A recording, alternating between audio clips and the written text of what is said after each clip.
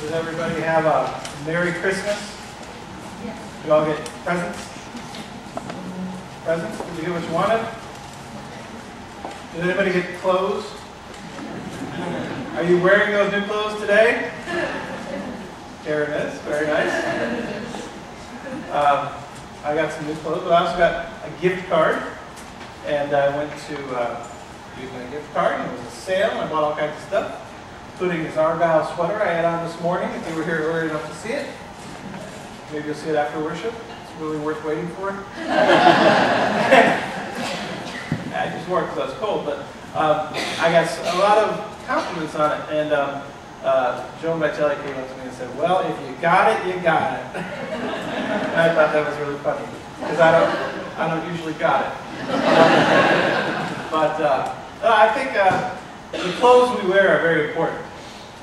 Very important, the clothes we wear, because they tell others about us. I see Chad wearing a nice pinkish shirt this morning. It says something about you that you're not afraid to wear pink. I'm not. It says a lot about who we are. So you just look at what I'm wearing today. And it says a lot about who I am. So you start with the collar. Why do I wear the collar? A couple of reasons, actually. I wear the collar. I don't think there's a theological reason to wear it, to be honest. But there's a tradition of people who have worn it before me, and it kind of lets people know who I am. But at the same time, there's not. I think I may be the only pastor in Southlake that wears a collar, except for maybe the Catholic Church. When I go to the pastor meetings, I'm the only one with one on, and I kind of like that. I like being different. And then the other reason is it's real easy on Sunday morning to get up. I don't have to think about what am I going to wear today. But my favorite part is when we go to lunch after church and I hold Michelle's hand, and people see me wearing the collar holding a woman's hand, and they're like, because I guess they don't know Lutherans for collars. So that's fun. I don't know if I'll always wear a collar, but for now it works, so I wear the collar. The stole, I wear the stole as when I was ordained, I was given a stole at that time. And basically what it says is that I'm yoked to Jesus. That we are like two donkeys pulling a cart. And we are yoked together, so that's what the stole is. So I wear the stole. The cross, I wear the cross for a couple of reasons. Some people say only bishops should wear a cross. See what I think about that. But I wear a cross to remember my baptism. You know, the cross was placed on my forehead. I wear a cross because it reminds me to preach the cross at all times. But I wear this cross specifically today because this was made by my father-in-law, Bill. And as many of you know, he's not here today. He had open heart surgery 8 or 9 days ago. Emergency bypass surgery. He's doing well. Thank you for all your prayers. He's home. We went and saw him yesterday, and he's home and doing well and getting up and getting back to life. But since he's not here today, I felt that this would be the right cross to wear. So I think that says a lot about what I'm wearing today. Says a lot about who I am. But I also have the stamp on my hand that says SAT, stands for Saturday. And what we wear says more sometimes about who we are, what we believe. It stands for Saturday. I went to the gun show yesterday in Fort Worth, and I got rid of my handgun. I don't feel like the government needs to tell me what I can and cannot have. But for me, after this recent tragedy and the violence all around us, I just felt called to give it up. I just felt called to I don't need it. If I'm going to have your children in my house, there doesn't need to be a handgun there. It was a hard decision because I really enjoy it, but it says something about what I believe. And it's interesting, on my way there, as we're going to the front, he's like, well, I really don't think you should do this. You should be ready for whatever's coming. And I said, well, whenever it comes, I'll be here wearing this. That's what I need. And If I have to worry about anything, we'll have Mark Saunders get a greeter that day.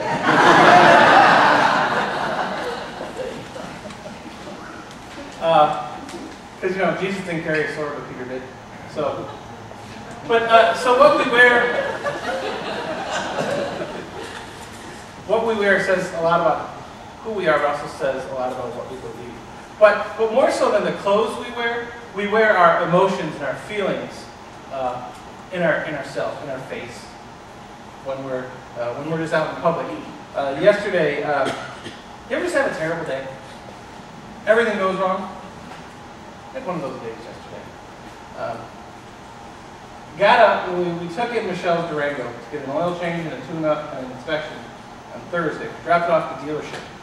We said, okay, this is what we want. I said, so we'll be done in a few hours. I said, we'll have it tomorrow. I said, okay. So tomorrow was Friday. Tomorrow morning? Well, maybe tomorrow afternoon. I said, well, we won't be in town tomorrow afternoon. We went and visited her father in East Texas. So Saturday morning then. Okay, Saturday. So I went and picked it up yesterday. It's been at the dealership for 2 days. We took it in, didn't have any problems. So it's right there, you know, paid. First of all, I go in to pay. They overcharged me by like $60. You know, I used to work for Chrysler as a district manager. I know everything about dealerships. And you overcharged me, and well, the person who fixed that's not here today. Okay, whatever. So after 20 minutes of talking to them, I'm like, well, we're just going to go, and I'll come back. And get out there, and the thing won't start. Oh, forgot to tell you, you're probably going to need a new battery. The battery was okay when we got here. Yeah, well, there's something wrong with it, but probably still under warranty. So, so we take it back to Walmart, and Michelle gets a new battery. She gets new tires, and so she's there getting her car fixed. I'm off getting rid of my handgun, and then we meet back at the house, and we're going to visit Bill, who's just out of the hospital. And you know, after spending, I don't know, $1,100 in the car yesterday, we get out there, we get in it, we're a mile away from home, and the check engine light comes on. And we're like, no, we'll just keep driving it. And so we drive another couple miles, another 10 minutes, and we should go change cars. So we go back and change cars, and we got to run some errands. And so we change cars, and we need to go to the bank. Get to the bank at 1:15, the bank closed at 1. And if we hadn't gone back home, it would have been open, you know. And then we need to run another errand and get to this place by 2. Another fantasy football league. Dave's here. He won. David. And we're going to get the thing engraved. And you know, it's really one of those bittersweet things. And got to give it to Dave. And get there, and it's supposed to be open until 2. Well, there's a sign. Oh, we're on vacation for 2 weeks. So Dave, you're not going to get. I'll give you the trophy. You go get engraved up. It's just one of those days, you know. So like everything was just happening at the same time, and I was just frustrated. You ever just get frustrated? And I'm like, I need to go to McDonald's. So and we went to the drive-thru, and the little young guy goes, "How you doing?" I go, "Terrible. How are you?" And he started laughing. He's like, I recommend it. If you ever go to McDonald's and ask how you're doing, say terrible, because they don't know how to respond. But then I started laughing to myself, because I was just, but we finally get to Bill's, and we get there, and he looks at us and goes, wow, looks like he's having a bad day. And you know, you can just project your bad day on people. You can wear a bad day, and people can, doesn't matter what clothes you have on, when you walk in, people can see you're having a bad day. I went and saw Jim Fox on Friday, Thursday. Many of you know Jim. He usually sits right there. He went in and diagnosed with melanoma. Went in to have it removed. They opened him up. They closed him right back up. It spread all over. Kind of puts my bad day in perspective, doesn't it?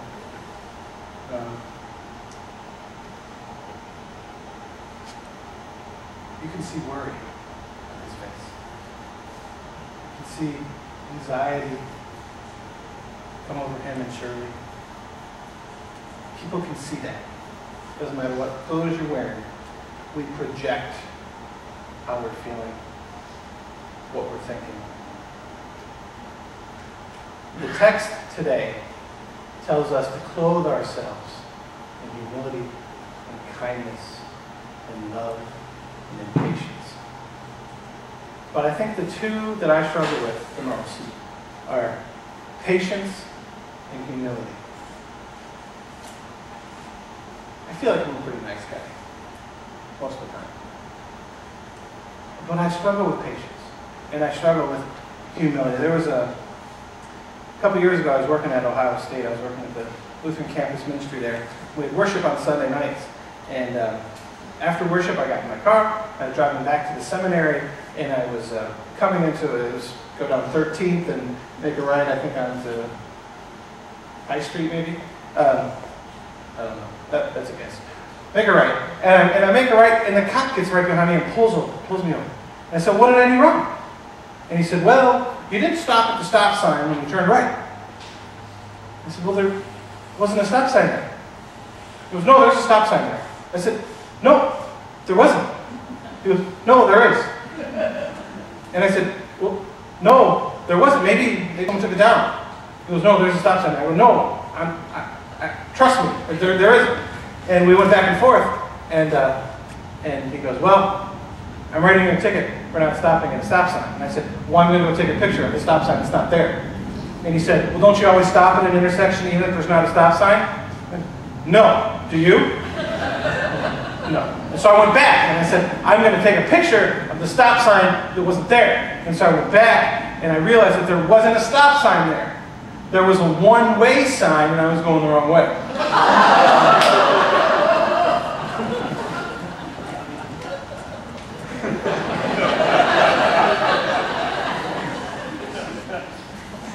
Sometimes when you're right, you're still wrong.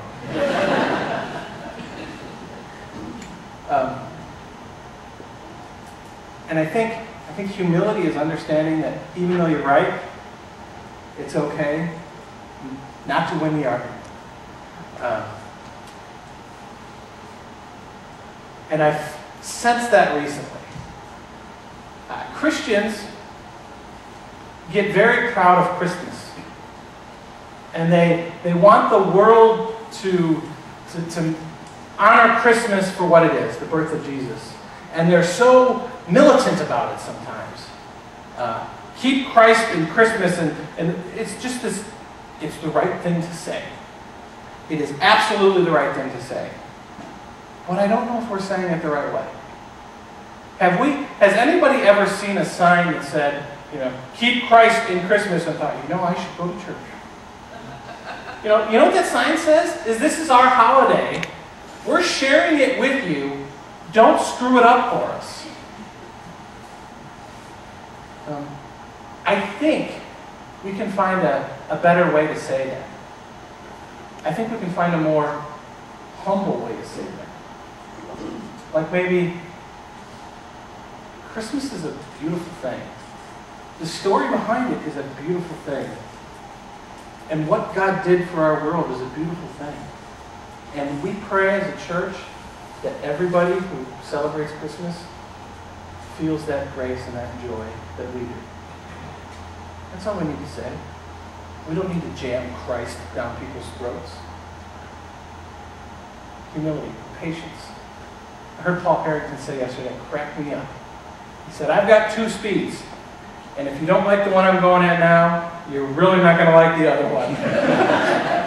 Have you ever met people like that? I think in human interactions, relationships, the one gift we can give one another is patience. Not expecting people to be something that they're not. Not expecting them to do something at a speed which they can't do. Just allowing them to be themselves. Patience. But like I said, I struggle with humility and I struggle with patience, which is why I think the one thing we need to clothe ourselves with is Jesus. We need, when people see us, when people see me, I want them to see Jesus. I want them to see the forgiveness I've been given. I want them to see the grace that I've been given. I want them to see the gift that I've been given in my baptism. When that cross was put on my forehead, I want them to see that, because once you got it for the rest of your life and for all eternity. If we can do anything in 2013, let's show the world Jesus.